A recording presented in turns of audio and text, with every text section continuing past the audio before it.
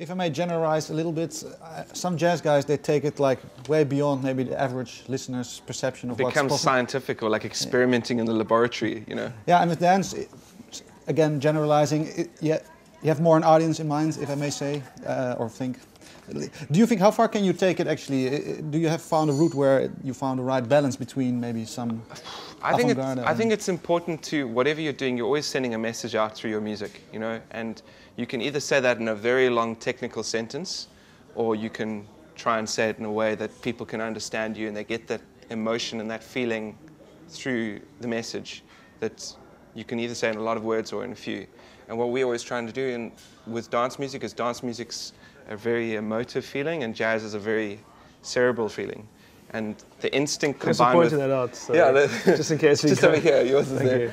You know, you need to combine both into something, and that's the fine balance of trying to have that instinct combined with, you know, thought. And what message do you get from that? I mean, if you want to convey an a message. uplifting one, a positive one, I think is... Well, I mean, that's not even a musical thing. That's just a general... It's a feeling. I think, you know, there's enough horrible things in the world to, you know, that I think music is one of the cleanest, most incredible forms of escape that you really have, and I think that's kind of been one of our general goals when we make music, to be able to make music that you can lose yourself in. Mm-hmm. Because I read, yeah, you've spent quite an amount of time in Ibiza, and also maybe because you're now more successful, you have more gigs as a result of that, which is good, of course. But yeah, with maybe producing a positive message and being in that kind of environment a lot of the time, can it be or get a bit surreal maybe sometimes even? Ibiza is a very crazy place. You know, there's no two ways about it. It can be anything you want it to be. Ibiza, you can get stuck in there and get straight into the party scene, or you can go and get lost on a beach and no one will ever see you. You know, if you know where to go, and that's what we love about the island. It's a magical place which, for some reason, became instinctively like the home of partying and dance music. You know, obviously people go there to party, but for us, the reason we're there is we love music. And it attracts a whole lot of people, like-minded people, and people are just who just are excited about music, all sorts of music, and obviously with the, you know, dance music being the strongest kind of, you know, aspect of that, and it's a very inspirational place. Will you see yourself or come back there for each amount of time? Yeah, I'd love to go there every summer. It's an inspirational place. You go there, when you step out of the airport, there's a feeling you can't explain. There's nothing quite like being on a plane heading to Ibiza when everyone's so buzzing. excited.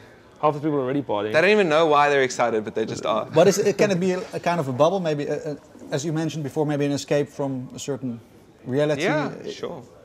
Is that a good thing I mean, is it healthy to stay there for a long time, or some people need a release valve? If you go and you stay in Ibiza for more than a few weeks, you kind of chill.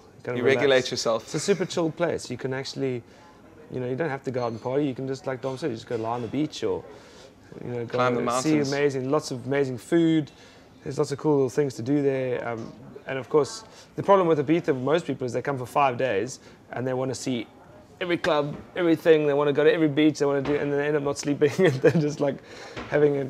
They need a holiday from their holiday. You have to go. There should be like a recovery island. It is. It's called Formentera. Next door. There's one. I think for you maybe one more problem. There's no waves there. I think. Yeah, it's a big problem. If it had, it would be the best. I would place. move there. I would move there permanently. Oh yeah, if there were waves, they'd be in trouble. Yeah. We'd be there. Yeah, no, that's the only deal breaker.